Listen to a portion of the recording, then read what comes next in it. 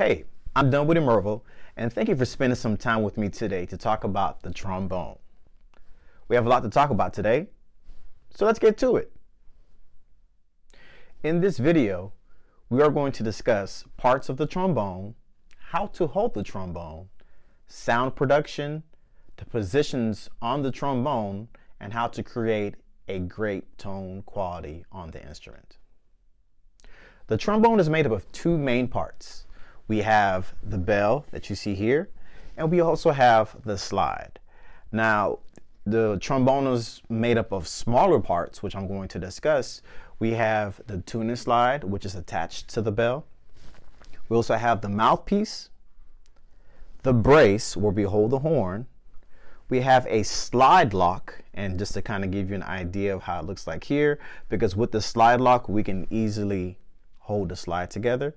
Without it, once we remove the lock, the slide is able to fall, so you have to be careful. Within the slide, we have the outer slide, which I'm not going to pull out now. This is the outer slide, and then we have the inner slide. I'm going to go ahead and place the outer slide back on, and that's how we play the trombone. And then right here we have the water key, and that's pretty much all the parts of the trombone. I'm going to show you the easiest way to hold the trombone. Now, if you're familiar with sign language, this here means love. All right, so look what's going on here. I'm going to place my thumb here, my index finger on the mouthpiece, and my pinky finger on the slide. Again, I'm going to remove it.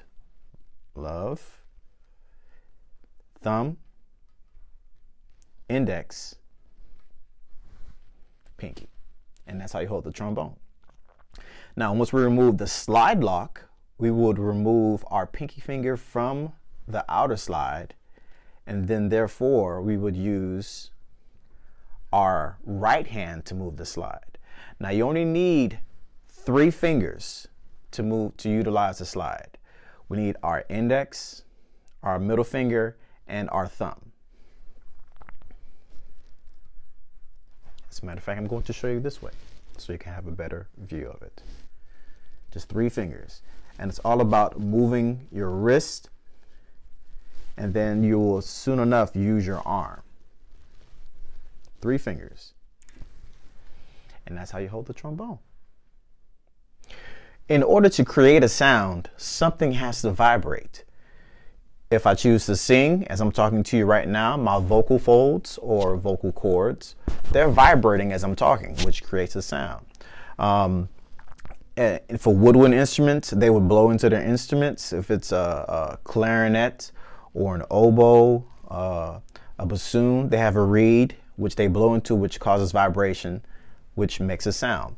For brass instruments, specifically for trombone, we would have to buzz. And how we buzz, we would blow air out of our lips, and our lips will be close enough to where it'll start vibrating, therefore creating a sound on the trombone.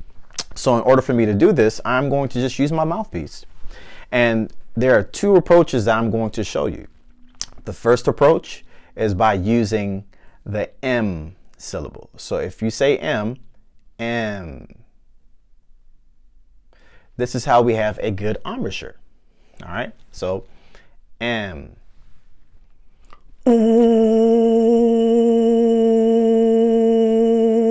Now, by using M, I'm not biting down on my lips. I'm not saying M, M, which essentially sets the corner of my lips to the side, and then my teeth are sitting right on top of my lips, not necessarily biting down, but sitting right there, which form an M. All right, so say M with me. M. Yeah. All right. M.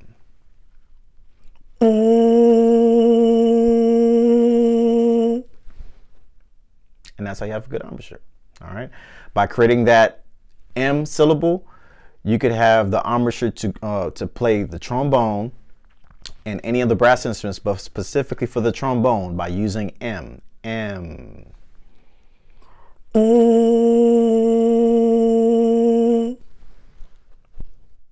There's a second approach you can use. We've talked about the M syllable, and this second approach is by using a two-step approach by saying we, two. By saying we, you can see the corners of my lips being pulled back. We, two. So by saying we, the corners go back. Two sets up the pucker. We, two. All right. So again, going back to the first example, M. Or if you want to choose the we two approach, we two.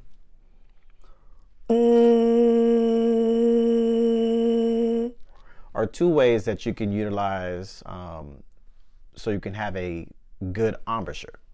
Now, as I'm doing this, you've noticed I didn't puff my cheeks. I didn't do this.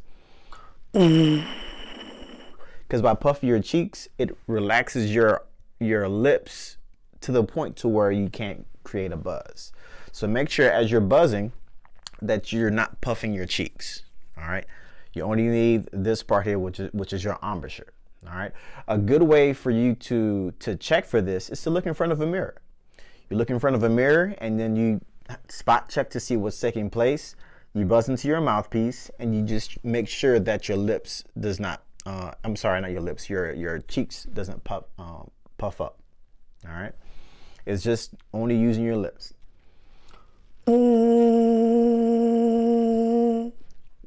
We two, which is the second approach, or you can use the first approach, which is the M. There are 7 slide positions on the trombone. I'm going to discuss them right now. So, first position is considered home. We're all the way in. This first position. Second position, we move a couple of inches out. All right. So if you notice where the bell is located, we're not there yet.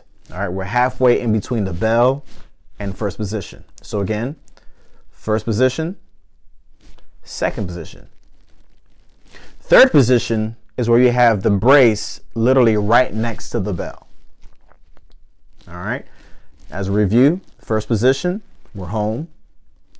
Second position, we're in between home and the bell. Third position, we're at the bell. Fourth position, we're slightly past the bell. As a matter of fact, the end of the inner slide, sorry, the outer slide, is essentially right next to the bell. All right, again, as a review, first position, all the way in. Second position, we're in between first, home, and the bell. Third position, the brace is next to the bell. Fourth position, we have the end part of the outer slide next to the bell. All right. Now, the next couple of positions are a little bit tricky. Fifth position, you're a couple of inches out. Now, notice my arm is not fully extended. This is fifth position. I'll come back to this to further explain it. All right, so this is fifth position. Sixth position, for most people, our arm is fully extended. All right, sixth position, your arm is fully extended. A small review. Fourth position is where you have the end of the outer slide next to the bell. Sixth position, arm fully extended. Fifth position is in between that. Notice that my arm is slightly bent. All right, it's not fully extended as it would be in sixth position, but it's slightly bent. And again, fourth position is where you have the end of the outer slide next to the bell. Seventh position, which is the last position, is your arm fully extended, arm and wrist fully extended. Now, once you move your slide all the way out, all trombones have this indentation towards maybe about a couple of inches away from the end of the outer slide. I'm sorry, end of the inner slide. Now, if you're able to see the indentation, you're in the realm of seventh position. If you do not see the indentation, you're still in sixth. All right. So the difference between 6th and 7th position, 6th position, arm is fully extended, but the wrist is not. 7th position is arm and wrist fully extended. Small review. First position, all the way in. Second position, in between first and third position where the bell is located. Third position is where you have the brace next to the bell. Fourth position, the end of the outer slide next to the bell. Fifth position, a couple of inches out, again not fully extended yet. Sixth position, arm fully extended. Seventh position, arm and wrist fully extended. The horn I've been using up until this point is called a tenor trombone. As you can see, this horn looks slightly different. This is what you would call a tenor bass, or how we call it today, an F attachment trombone. All right, we have extra tubing and it serves a purpose. Now, this has an attachment, a trigger mechanism, which does a couple of things. But before I talk about it, without using this, this serves the same purpose as the horn you've seen in the previous shot. Now, it does the same thing. Now, the last note that I just played, all the way out in 7th position, would be E. All right, this is the lowest note that I can play on any trombone without the use of this mechanism here, which is the trigger. All right.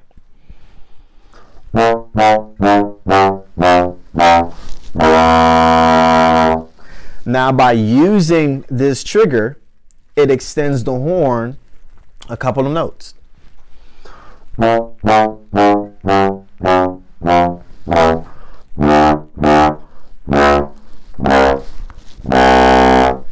So you can see that one of the purposes of this mechanism, which is the F attachment, the trigger, is to help the trombone go lower than it needs to.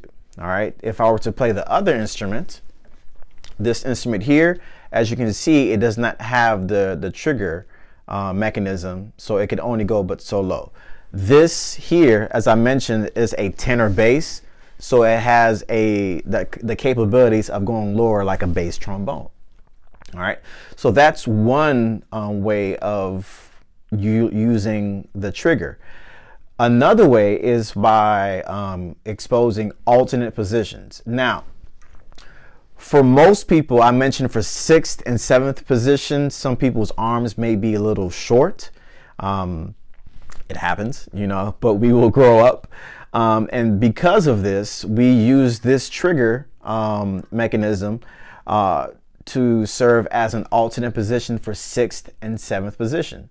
So if I were to play this note in 6th position, I would come to 1st position and use this trigger, and it'll give me the same note.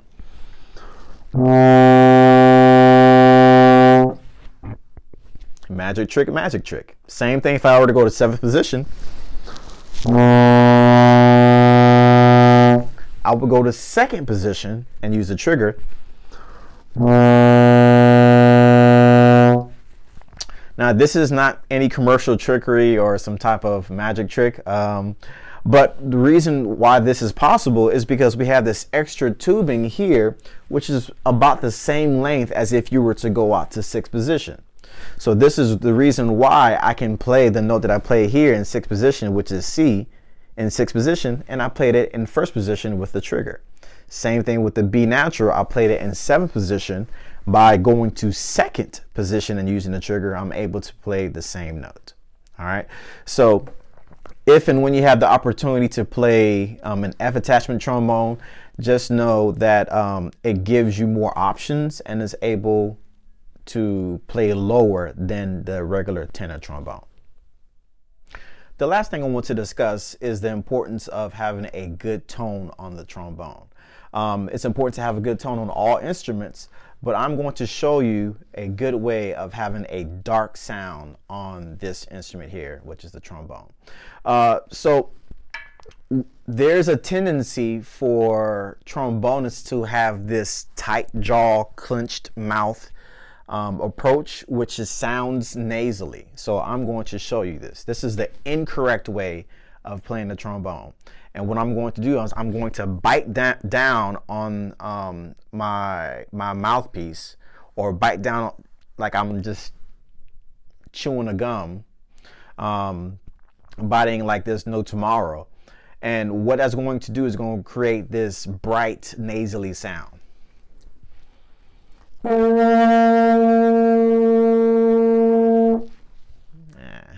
Right. All right. Now, one way to fix this is to have this yawn approach. You can either look at it as a yawn approach, or as if you're blowing into a cold window. You're blowing hot air into a cold window. All right. Keep this in mind. When we yawn, can we control a yawn? No, I'm just going to answer it for you. You can't. Even when we try to control it, we're like, so our mouth opens. All right. Our jaw drops, and therefore our throat opens up. When we drop our jaw, we're enabling our air to come out of our body easily, rather than clenching our teeth. Now the air is being distorted to coming out of our instrument, which is the reason why you heard what you heard. Again, this is me clenching my teeth.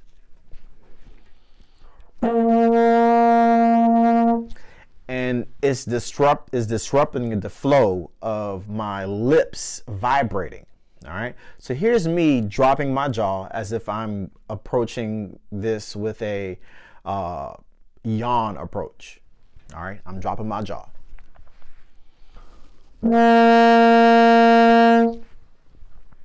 Now, it seems like I played louder. I didn't. All right. It's just the room responding accordingly because of the fact that the sound, the vibration is able to express itself freely rather than being restrained. All right. So you want to drop your jaw, and therefore it'll create that dark sound. All right. So you can look at it as a yawn approach, just dropping your jaw, or as if you're blowing hot air into a cold window. Now, if you were to blow, I'm going to go ahead and give you an example.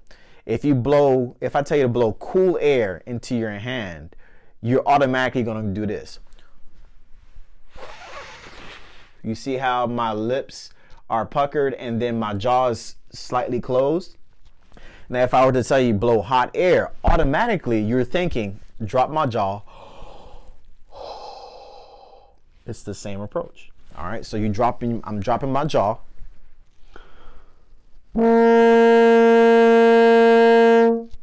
And that'll help me to create a dark sound. Thank you for tuning into this video. I hope that you've learned about the trombone. If you have any other questions, my information is indicated below.